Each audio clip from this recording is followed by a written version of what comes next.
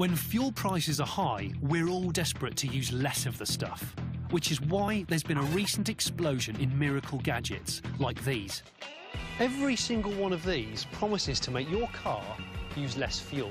And as most of them cost less than a full tank, that sounds too good to be true, which is why my mission today is to find out if these are miracles or just fables.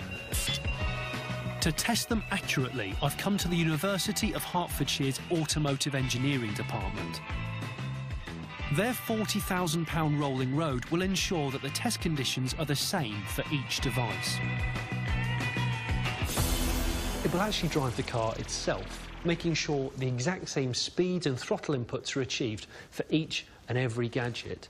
It basically takes the human error right out of the equation.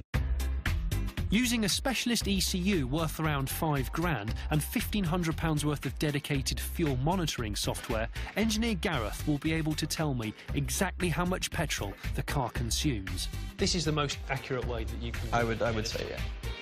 Gareth has already measured that this Vauxhall Insignia does 49 miles per gallon over a 20-minute run at varying speeds. Now we'll test each gadget in the same way and see if they work. This is the eMag. Now essentially it's a powerful magnet that clamps around the fuel line. Now its makers claim that it can reduce fuel consumption by up to 15%, and it can reduce carbon emissions and increase performance by conditioning the fuel before it enters the engine. All right, let's do it.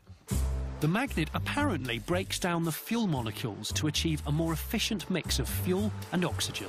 There's not a lot for me to do in here. I can't touch the steering wheel. I think I need to read a book. After an identical 20-minute drive, the results are in.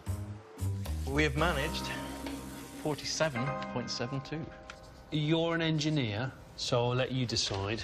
That is less than that. It is. The eMag did nothing in this test. In its defence, the makers claim you need to cover 2,000 miles before any benefit is felt. This is the Viabtor. And what you do is you plug it straight into the cigarette lighter or the 12-volt electrical socket in your car. And by doing that, apparently this £40 device will save you up to 10% in fuel.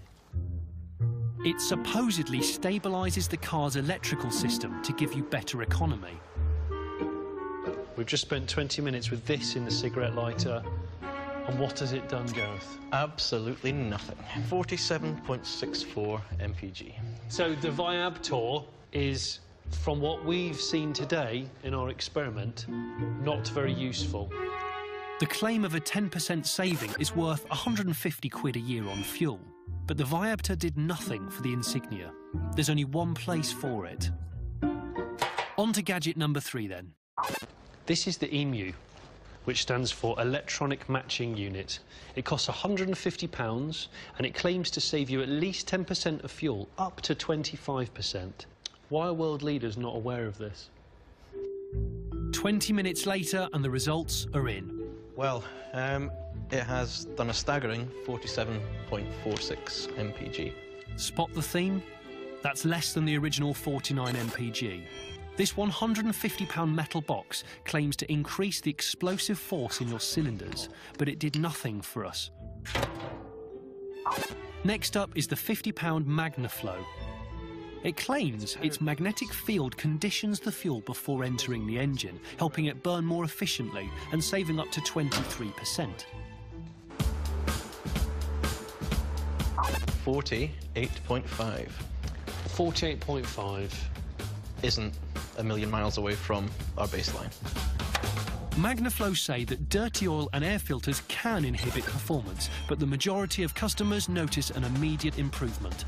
We didn't. Finally, I'm testing this, the Briquette fuel-saving device. Originally invented in World War II for use on fighter planes, it fits in the fuel line and it reacts inside with pellet-based catalysts. The idea behind this is that it improves the combustion efficiency of the fuel, thus saving you between 7 and 10%. To fit the Briquette, you first need to cut and attach it to the fuel line. With 4 gadgets already in the bin, could this be the one that saves the reputation of fuel-saving devices? The answer was no. Break me the news. 48 0.36. In our test, the 180-pound briquette did not save between 7 and 10%, as it claimed. They all did below the initial baseline. None of the gadgets in this carefully controlled test saved the fuel that they claimed. So we asked the university's Dr. Rashid Ali, an expert in electronics, to examine the internals of some of the gadgets. First, he dissected the 150-pound Emu.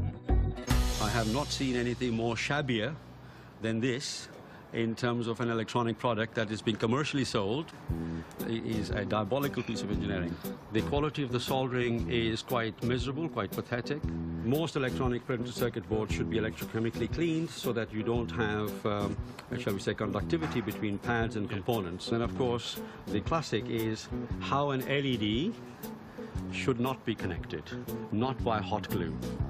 Dr. Ali was equally curious about the 40-pound Viabtor. It is just a green light. Unbelievable. I mean, That's all there is to it. How can you live with yourself selling someone that?